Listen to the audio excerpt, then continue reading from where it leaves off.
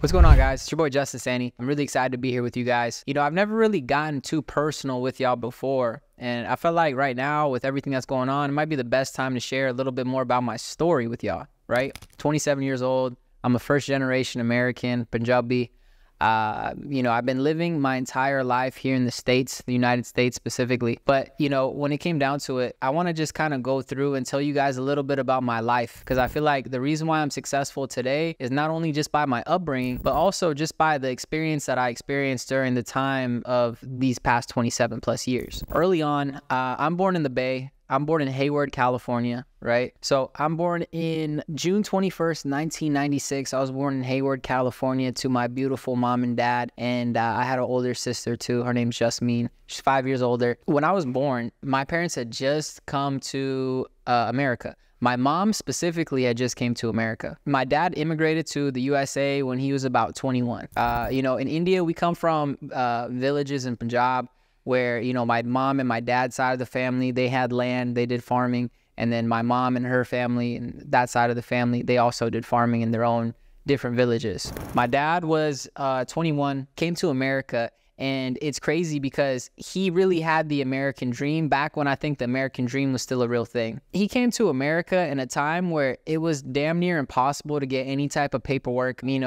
He's a citizen now, but believe it or not, way back in the day, he actually, he said he went to Singapore. He traded itinerary with some random guy at the airport. That guy was going to Mexico. My dad's flight was to Germany or something like that. So they exchanged a passport, or they exchanged their itineraries. Back then, you don't have the QR code on your phone. So they exchanged the paperwork. Somehow he made it to Mexico. He found himself a mule to help him get across the border. He ended up getting caught, sent back to Mexico, caught again, going to jail, spent time in jail, got out of jail, and then went to New York and then started the dream, right? I remember he told me he used to live in a one-bedroom apartment with 4 other Punjabi guys, undocumented, no paperwork. But, he had such a desire for what he wanted out of his life and for his future and for his kids. And I tell you this, the biggest reason I have success today is because of the effort that my dad put in, right? And you got to think about it. Being 21, coming to a new country, you don't know the language, you don't know the people, and just going all in was insane. My dad came to America in the 80s. He did his thing, he was living in Queens.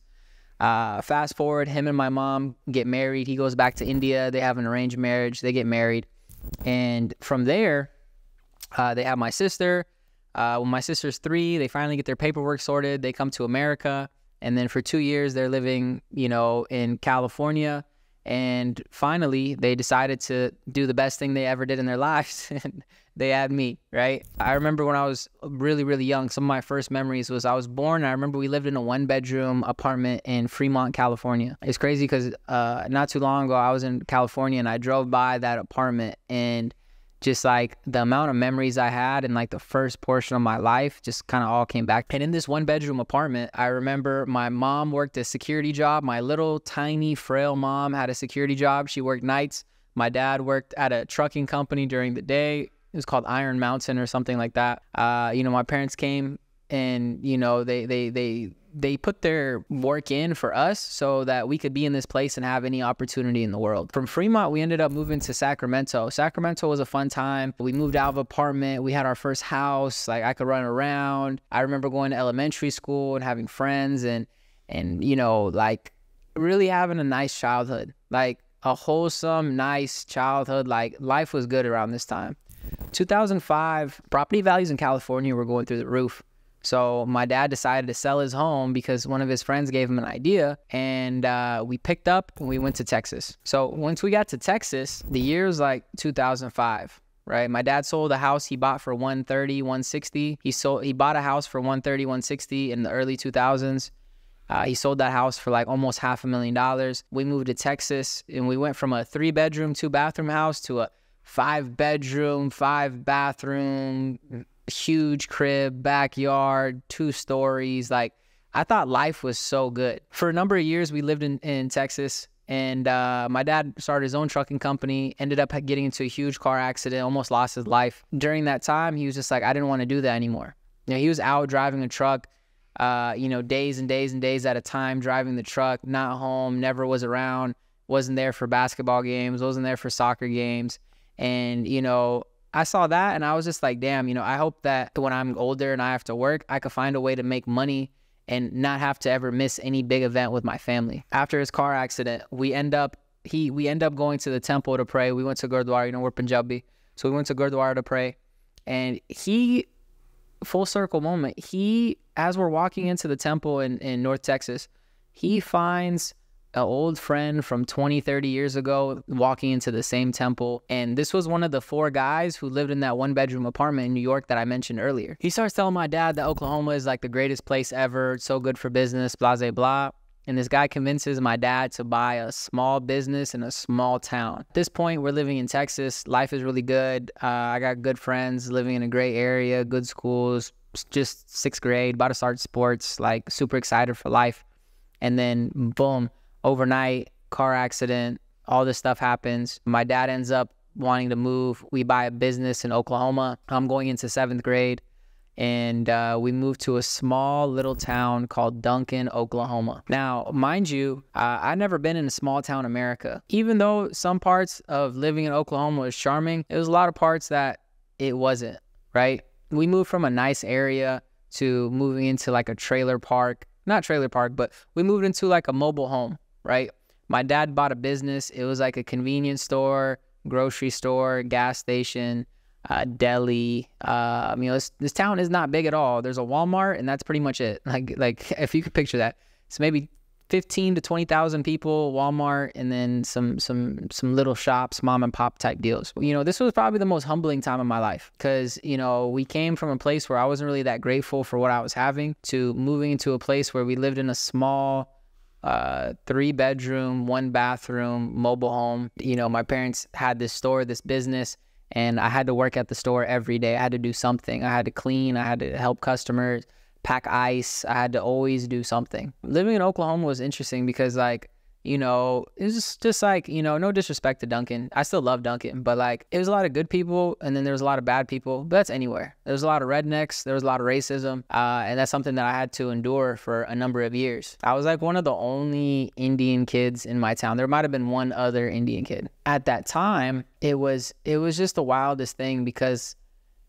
my whole life got flipped around. I had no friends, you know, still tried out for sports, you know, played basketball in Duncan. It was a lot of fun, whatever the case was. But during that time, I was so bored. And, you know, my parents being just cheap Indians at the time, we didn't even have like satellite TV, cable TV, dish, whatever you want to call it. So I remember I would be sitting on the computer all day long at my parents' store. So I would go to the back and like just the back of the store, like where the employees can only go. And there was a computer. And because I didn't have TV or internet at the time, I had a little flip phone. You had to pay to send a text message. This is like 2006. No. This is like 2008. I'm so bored. I got nothing to do. I have no TV. Watched all the movies, all the DVDs that we had at the time, all the VHSs. I'd watched everything that I wanted to watch. I started getting on the internet and I started just looking stuff up, started like wanting to learn how to do things. And I really wanted to start learning how to make money, right? Around this time, my dad got me an iPod Touch. And if you guys know me in real life or you know me even through the internet, like don't let the flashy lifestyle, don't let the like Lambos or whatever fool you. Like above and beyond everything else, I'm honestly a fucking geek. Like I'm a nerd. Like I'm really into technology. I'm really into tech.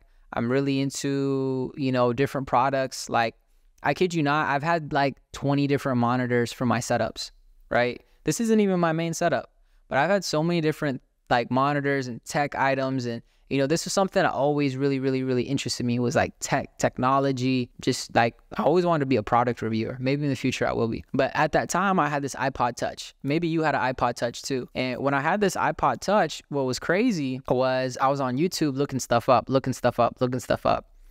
And what had happened was I came across a video that said, jailbreak your iPhone. So I'm like, all right, what the hell does jailbreak your iPhone mean? I look it up. I figure out how to do it. I learned that I can get free apps and free games and free music on my iPod and all this extra stuff. So I was like, fuck it, let's do it. I get the iPod jailbroken.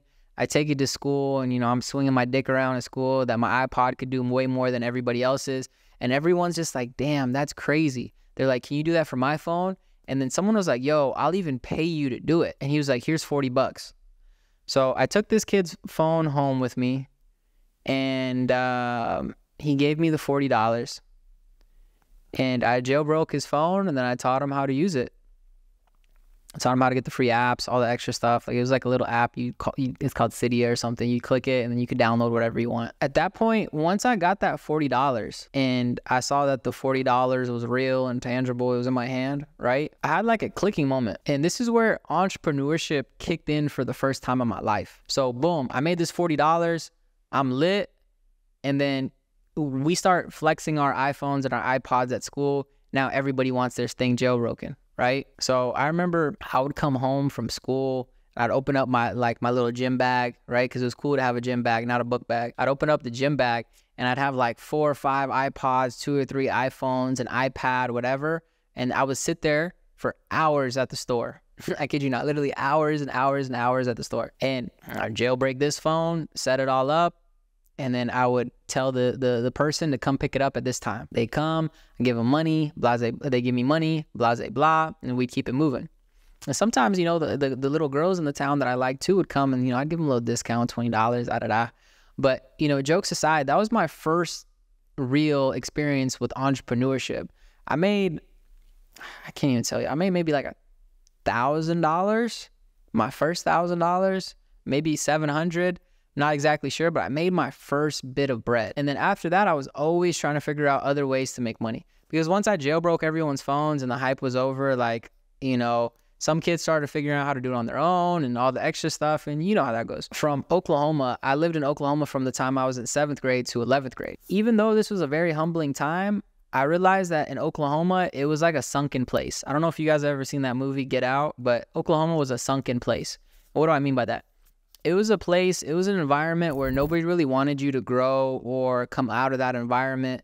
I seen people living their entire lives in that town, never leaving the town. And it's not to shit on the town, it's just small town America. Like, people, it's just a mindset. And I knew that I wanted to be rich and successful. At one point I wanted to be famous, but now I don't really care about that. But, you know, at one point I wanted to be, you know, successful, and I knew I was destined for some type of success. The biggest thing about that was not that I was necessarily destined for success, but I knew that I had to get out of this town to become something of my life, like to have something come out of my life. So at the time, my sister, she's in medical school, she's in college, university, whatever it is. She's living in Denton, Texas, Dallas, Texas, whatever you want to say. The summer after my junior year of high school, I go to live with her for the summer to go have fun. And then I was also taking dual credit classes. Dual credit classes allowed me to take college classes as a high school student, so that once I got to college, I would already be ahead of the game. And that was my trick, right, of escaping Oklahoma. So for the summer, I went, I had a great time. I rekindled all my friendships with my old friends from when I was in middle school in that same area. I started having fun, you know, sneaking out, going out places, doing, you know, bad shit. You know how it is, right? Partying, going to little bars and lounges and all that fun stuff.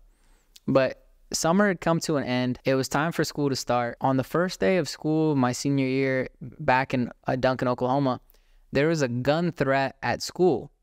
And mind you, a few weeks earlier, there was like a murder that happened in the town, and there's a whole bunch of crazy stuff that was happening in that town around that time. There's several people that have been murdered. There'd been like shootings and a whole bunch of crazy shit. So I was like, yo, this is my chance. I told my mom and my dad, I was like, yo, I don't want to live here. I was like, if I live here, this is what my life's going to be. And then my mom and my dad were sad. They were crying. They were like, yo, if you leave, like, what are we going to do? And, you know, it hurt to leave them. But that same day, I packed all my stuff in the car. I drove to Texas. School in Texas, my senior year of high school started 2 weeks after that. Man, from there, moved to Texas, finished out my senior year of high school. Amazing. And I ended up getting my first job. Right? Around the same time, I was really into sneakers. Still am. If you see my collection, you know it's OD. But at the time, I was coming out of high school. I had a few pairs of sneakers just from, like, you know, family giving me money, birthdays, you know, little things here and there, whatever. And then I realized I could start making money reselling sneakers. At that point, I would buy a pair of Jordans. I would sit on it for a little while, and then I would flip it. make like $50, $100, things like that. Around that same time, I ended up getting my first job, and that was at DSW Shoes, right? I applied at the DSW in Denton, Texas. I ended up working at the DSW in Louisville, Texas. Now, the thing about me is I always had the best work ethic, the best attitude. I never looked at work as a job until somebody pissed me off. And then when someone pissed me off, I wasn't fucking with it no more. I could not be there. I could not, whatever. But for the longest time, I was like a great employee at DSW. You know, all the customers really liked me. I could help stock the shoes on the shelves. Like, it was a huge store. I don't know if you guys have ever been to DSW Shoes, but this one specifically was huge. It was like thousands and thousands and thousands of pairs of, you know, men's shoes and really mostly women's shoes, but crazy, crazy, crazy time. So I worked there. I was going to community college. After so long of working there, I was just like, I'm like one of the best employees. I'm getting the most recruits or signups for the company's point program, whatever the heck it was. And, you know, customers just really fucked with me, right? So after a while, I asked for a raise, and they came back and they gave me like a 25-cent raise or a 50-cent raise. And for me, I just felt like it was like a slap in the face when they tried to offer me like the 30-cent raise or the 50-cent raise. So at that point, I was just like, you know, I'm not busting my ass for this place no more. One day, it was funny. An Indian guy came into the store, and he was just like, hey, you're Indian? Because he saw my name tag. And I'm like, I'm Punjabi, yeah. And then he was just like, yo, he's like, let me use your employee discount. And I was like, you cheap fuck. And I ended up letting this guy use my employee discount. And his name was Abhishek, right? We called him AJ. In regards to AJ had a brother named VJ. His name's Vipul, right? So AJ was just like, hey, he's like, come work for me. He's like, my brother, he's opening these Verizon stores. He owns like 5 Verizon stores. Come work for us. So at that point, I was just like, let's get it. I ended up putting my 2 weeks in at DSW. They're all really sad because outside of being a great employee, I was also like everyone's favorite person, right? And, you know, in regards to it, what happened next? What would happen next? What happened next was I went and started working at Verizon Wireless with VJ. VJ taught me a lot about business and sales and stuff like that. And, you know, for a long time, I was working at Verizon Wireless, and then I was just going to school. And then one day down the line, I went to some party. I went to a party. I actually got my eyebrows split open the same week. I was playing basketball, crossed someone over, and then next play, the guy threw the ball at my face, hit my glasses, cut my thing. Like, it is what it is. You go to my Instagram, you can see scroll all the way down, you can see where I crossed them over. But getting back to it, this week there's these South Asian Indian dance competitions that happen at universities, right? It's called the Bhangra Blitz, and it's like all different ethnicities and different Indians and South Asian people come together, and it's just like a big dance-off type thing. And then after the actual event and the charity and stuff like that, everyone goes to the club, and then, you know, you get lit. We go to this event, we end up going to the club, and this is the night my life changed forever. At this point in my life, you know, I'm selling sneakers, making money, reselling sneakers. I'm working at Verizon Wireless. I'm going to community college for literally no reason, right? You know, my parents are Indian, so it's either you're a doctor, a lawyer, engineer, you're clipped, right? So I'm going to school for no reason. I'm working this job thinking, yo, Verizon, okay, well, VJ owns all these stores. Maybe I can make money. When I got closer to him, I realized that he was only making like 150, 160K a year. And I'm like, damn, okay, yeah, you got a nice house and you have a BMW, but you're only making 160K a year and you're exchanging all your time and energy for money. I was just like, I thought that working at Verizon, I would open up my own Verizon stores and I would be a successful business owner like that. But that wasn't necessarily the case either. I knew I needed something. And that night when I was at the club, I met an Indian kid and an Asian kid. It's funny because at the time I had a friend, his name is Fu. We're still friends. You know, Fu's too cool for school. He doesn't want to talk to anybody anymore. Asian kid, me Indian, Harold and Kumar type vibes. I meet another Indian Asian kid. His name was Matt and Yannick. Talk to these kids, you know, they were in the club, jumping around, dancing. It was lit, whatever. I asked these guys, I was like, yo, what do y'all do? And the Asian dude, Yannick, he was like, oh, we trade Forex. I was like, what the fuck is Forex? He's like, foreign exchange. I was like, okay, I'm familiar with foreign exchange. I've gone to India. I understand exchanging currency. I was like, y'all make bread? And I kid you not, he pulled out his phone. He showed me an account that showed 40K profit. I don't know if it was the day, the week, the month, the year, whatever it was, but that was what it was. Come to find out later on down the line, these dudes were scammers. They showed me a demo account. I ended up giving this dude hundreds and hundreds and hundreds of dollars of my money at the time, which was like millions of dollars back then, right? And he pocketed some of it. He blew the rest of it. This happened like 2 or 3 times, whatever. But the dude exposed me to Forex trading, right? Down the road, I learned about this trading company. This is like early 2016. At the time, there's nothing in the industry about Forex. YouTube was dead. You know, your favorite Forex traders today, your favorite influencers did not exist. We all kind of came up around the same time. But craziest thing, I learned about Forex trading and it just kept on popping up. And I literally, kid you guys not, I was praying to God and I was like, God, please let this be real. And it's crazy is because that was the first time in my life I feel like God really like aligned me in the right direction for what was to come, because it was real and my life did change. It didn't change overnight, but it changed over the span of a few years. And it was crazy because I remember the first 6 months of trading, it was terrible. You know, I was eating ass, like I was losing money. Mind you, remember I was a big sneakerhead. I had a lot of sneakers, right? I had about 50 to 60 pair. So transition that into the street value around the time, it was probably like 10, 12, 13-ish K in sneakers, right? Over the next 6 months, after learning about Forex trading, I 1, quit going to community college, and I 2, quit my job. And it's not because I had made millions and millions of dollars. No, I didn't even make any money. I was actually negative. It was because I had so much belief that this was going to be the thing that I've waited my entire life for. I had so much belief that this was going to be it. And no matter what, I was going to be successful in this industry. And, you know, the biggest thing I can say is the reason why I had so much belief was not because of trading. I knew that trading was a vehicle, but I believed in myself more than I believed in anything else. So I knew that I could be successful by doing this. And it was crazy because, you know, I lied to my parents. You know, if you guys are have any type of foreign parents, you guys know. I got homies that are foreign, Nigerians, you know, Eastern Europeans, Asians. And it's across the board. It's either you got to have a degree, and not even just a degree, a good degree, lawyer, doctor, engineer, something like that, or you're disowned, right? So, you know, I was lying to my parents. I lied to them about school, lied to them about everything. They said, yo, we're going to give you 6 months to make this trading thing happen.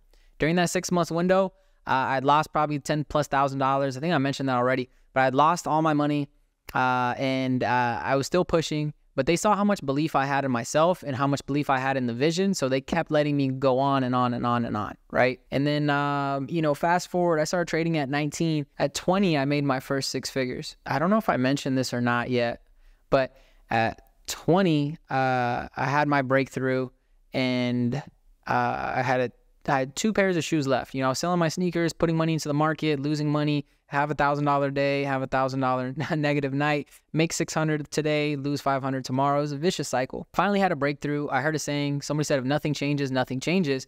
And then when I really thought about that, I was like, damn, if nothing changes, nothing changes. If the last 6 months of my life look like shit, if I don't do anything better, the next 6 months are going to look the same freaking way. So I was just like, all right, cool. Let's stop gambling and let's start tapping in and tuning in.